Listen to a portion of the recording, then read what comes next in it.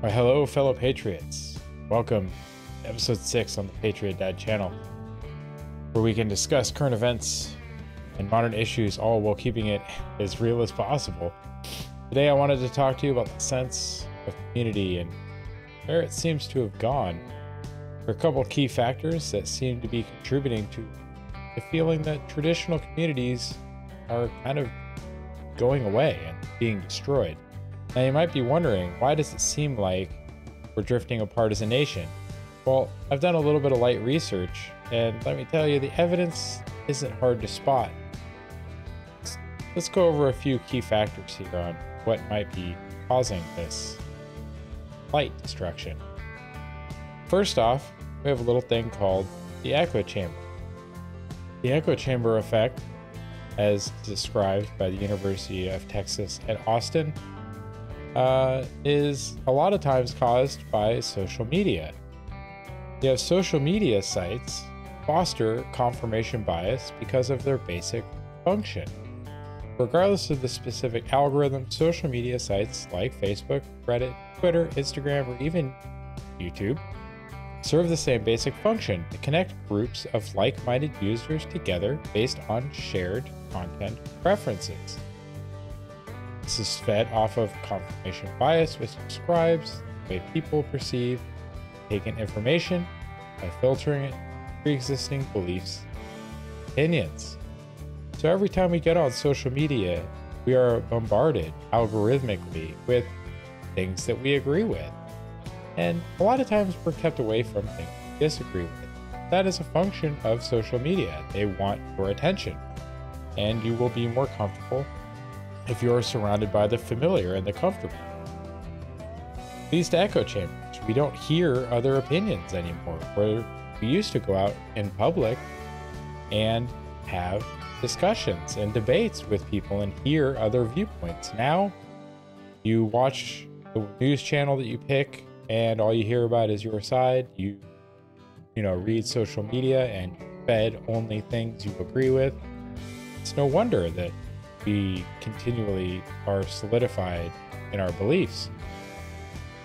There's also the rise of identity politics. Instead of focusing on what brings us together as Americans, we're focusing and increasingly defining ourselves by the differences that we have.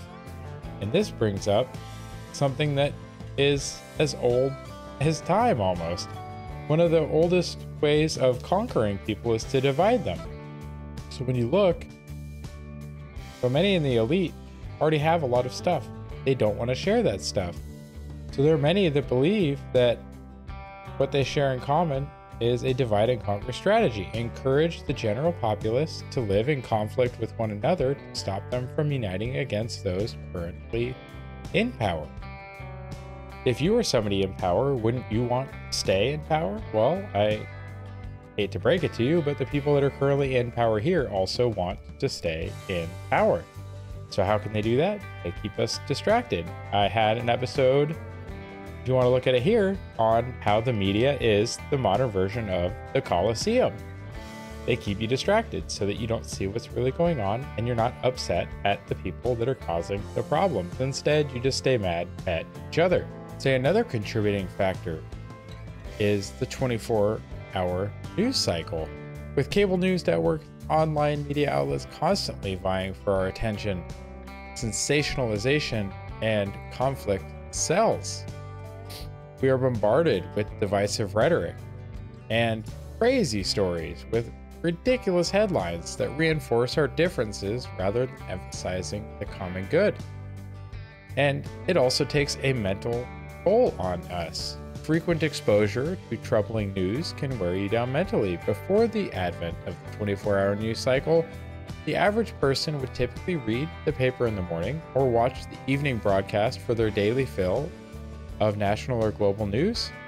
But now it comes at us from all angles, at us all day, comes at us from our cell phones, the television, and the internet, social media, so many other avenues.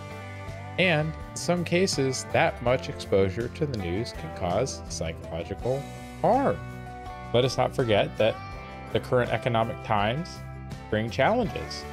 And many Americans are facing those challenges at home.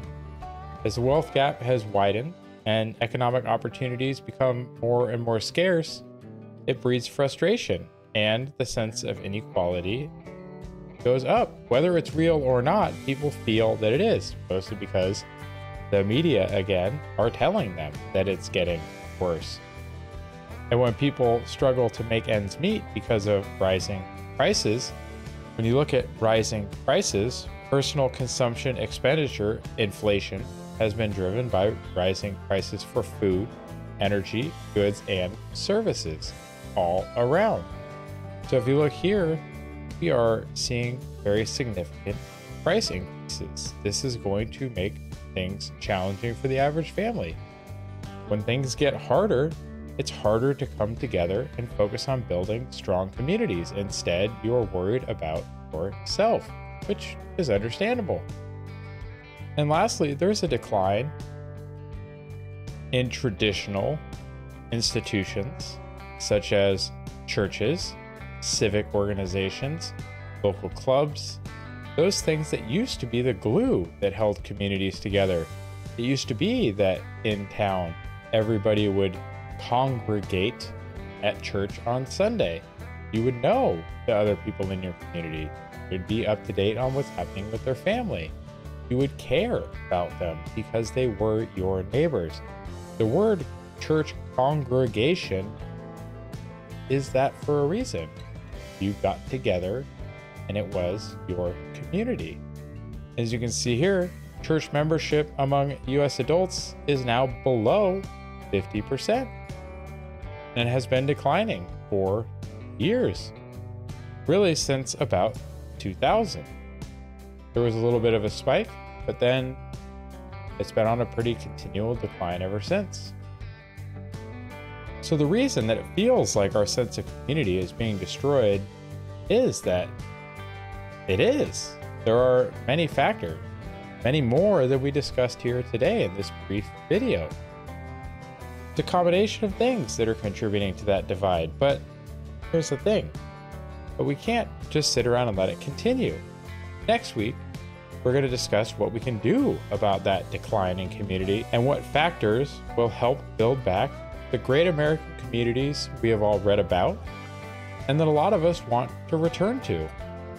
So if you liked this video this week and you want to see more like it, go ahead and subscribe, click the little bell icon so you get notified next week when I release my next video as well. Hit the like button, share the video, and leave a comment down below if you wish. If you have an idea for a topic, please leave a comment. Thank you. I hope you have a great rest of your week. Take care, and God bless. Bye for now.